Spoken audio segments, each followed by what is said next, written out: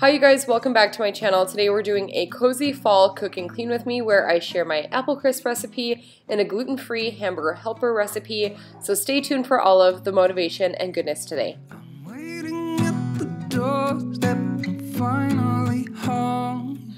Hi guys, like I said, we are doing a cook and clean with me today because look at my house. It is a complete disaster.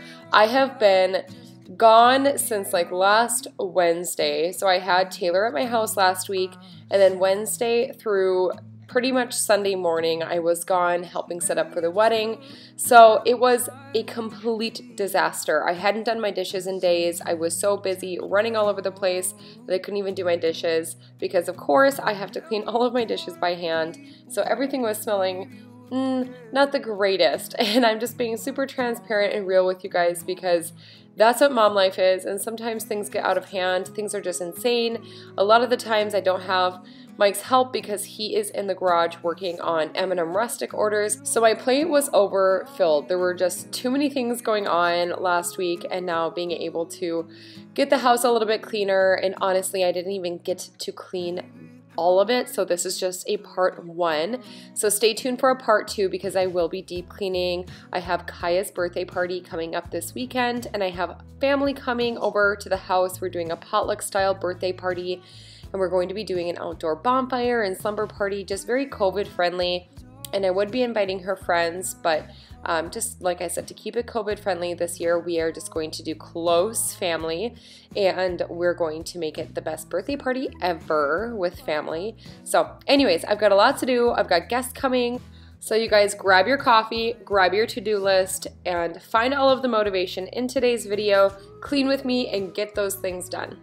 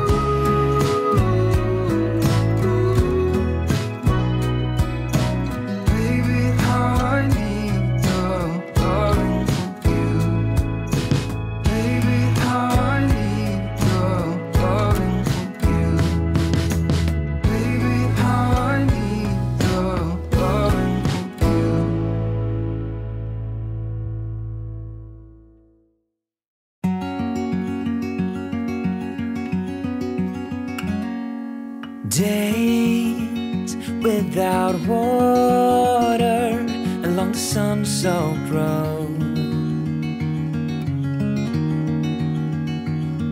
We crossed over borders to get where we are, and it's all for you. It's all for you. It's all for you. It's all for you. I did it all for you. It's all for you. It's all for you. It's all for you. Nights without sleeping 'cause you fear the night, and days without eating 'cause it ain't enough for two, and it's all for you. It's all for you. It's all for you. It's all for you. I did it it all for you. It's all for you. It's all for you. It's all for you.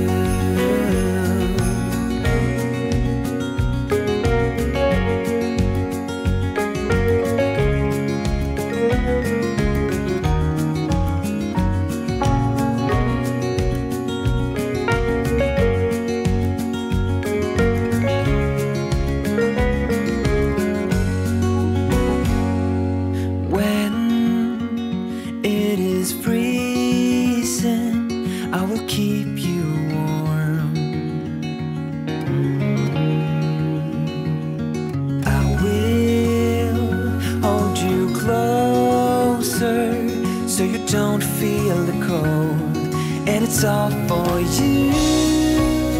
It's all for you. It's all for you. It's all for you. I did it all for you.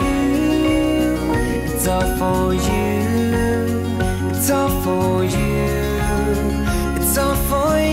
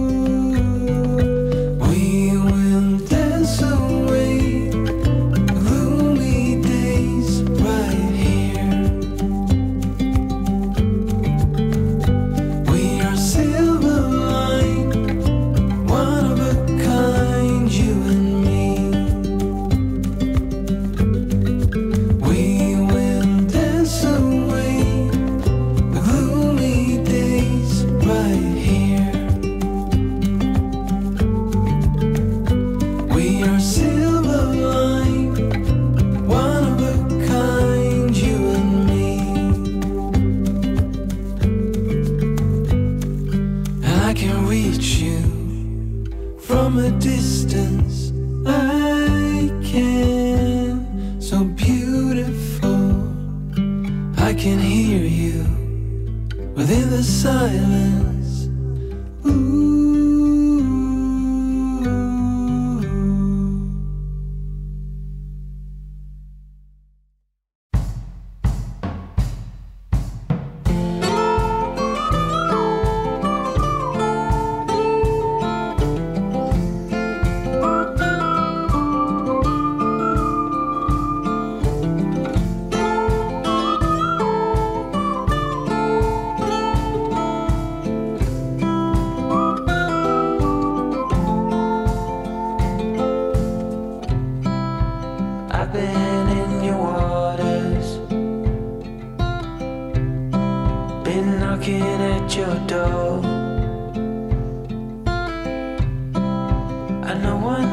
for sure.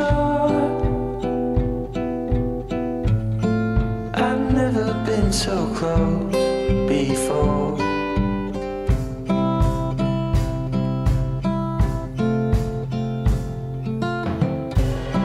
It's one way or the other, no way in between. I ain't getting any younger, and you will stay forever a dream.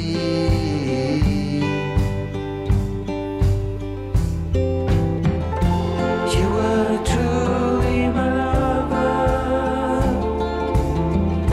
but it was over so fast. Just one thing to discover.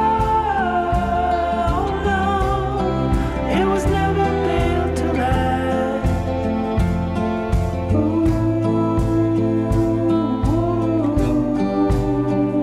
Well, you just fall in and out of love. Well, you just fall in and out of love. Well, you just fall in and out of love. Oh, you just fall.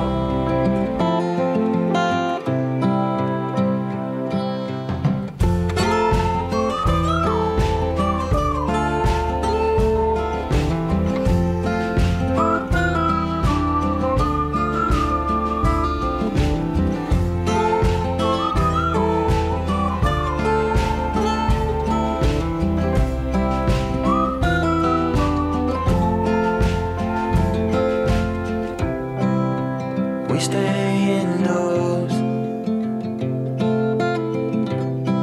while the lovers roam the streets. And I know it ain't your fault. You just follow the heartbeats.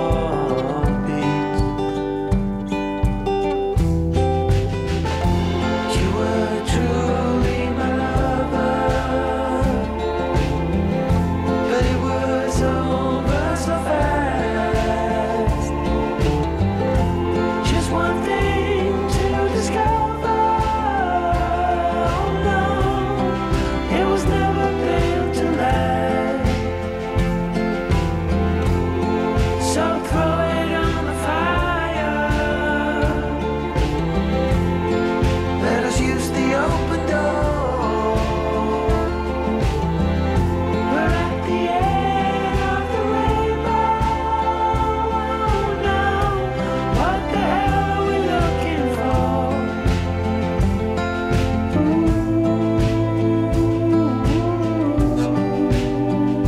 Well, you just fall in and out of love.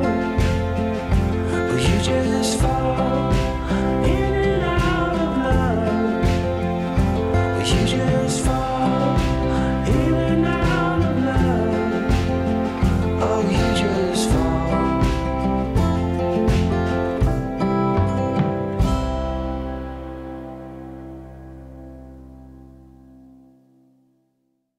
Hey, darling, can I tell you what's been on my mind?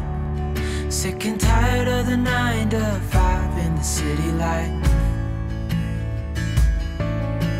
Hey, darling, we could get out of town, see the beautiful world around, wanna see it now.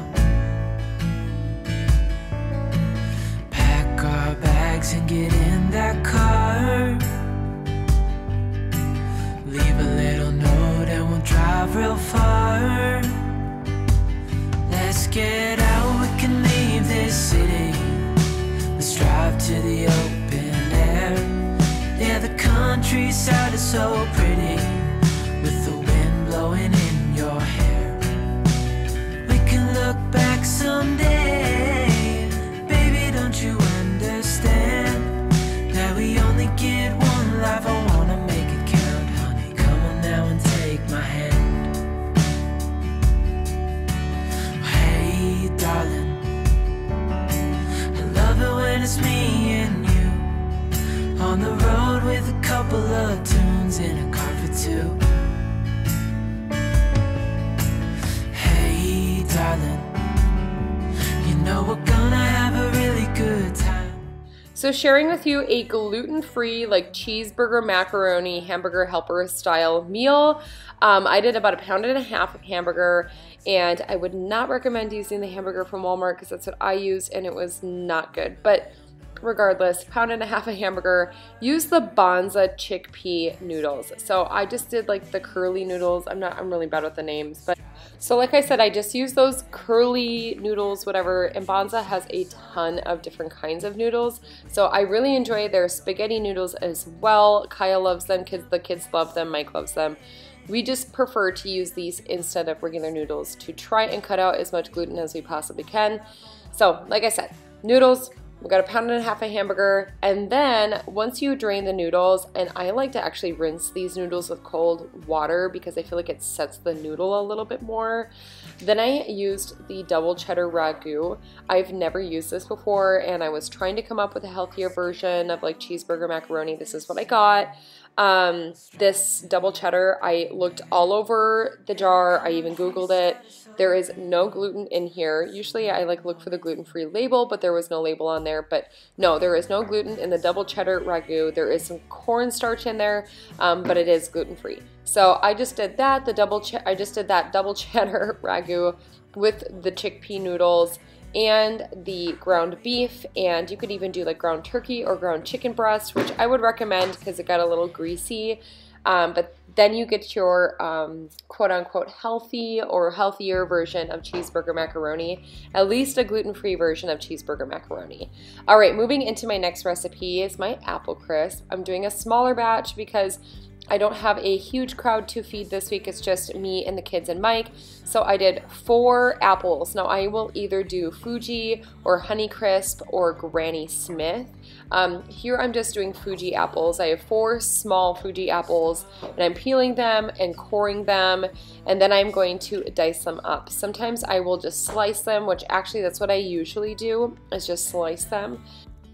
I felt like dicing them today, so that's what I did, and actually made it go a little bit farther, which I liked as well, as far as like serving sizes. So anyways, as soon as you're done dicing up your apples, you're going to transfer them over to a saucepan. Once the apples are all diced up, you'll transfer the saucepan over to the stove top, and I did a 1/4 cup or 4 tablespoons of butter. And then I did 1/3 cup of brown sugar, and then I just did a dash of cinnamon. So I just covered the saucepan of apples with cinnamon, and then I sauteed that up until the apples were cooked all the way through. As you guys can see here, so it took a little bit for these apples to cook all the way through, and I wanted to make sure that they were thoroughly coated. So those are my 2 tips to you guys. Make sure they're thoroughly coated with the brown sugar butter sauce, and make sure that they're cooked all the way through before you put them in the oven. You don't want them to be soggy and disgusting, but you want them to be cooked all the way through so that they are tender. So while the apples are cooking, you're going to work on the topping. I do a 1/2 cup of flour. You can use gluten-free flour, and then I use a 1/2 cup of oats, and then I do a 1/3 cup of brown sugar and a 1/4 cup of white sugar, and then I do about a 1/2 teaspoon of salt and a dash of cinnamon. I mix it all together, and then what I like to do is I will take 4 tablespoons of butter, and I will dice it up into cubes and toss them in, because like once they get coated with that flour and the sugar, they will not stick together. But then when the apple crisp is cooking in the oven, there's like little like spots of butter that help it to crisp up. It's so good. It's such a good hack, like cutting it up into like little chunks like that. So once everything is ready to go, I just transferred it over to a pan. I don't remember what the size of this one was. It was smaller than a 9x13 because I was doing a mini batch. So then I just make sure that I space out those little butter squares that are inside of the topping, and then I put it in the oven for about 10 to 15 minutes at 400 degrees. Once the apple crisp is cooked in the oven for 10 to 15 minutes at 400 degrees, you're going to want to take it out, stir around the top a little bit, and just kind of mix up those oats and the butter. Just get everything nice and thoroughly coated with that buttery mixture. Put it back in the oven on broil for 2 to 3 minutes, and ta-da!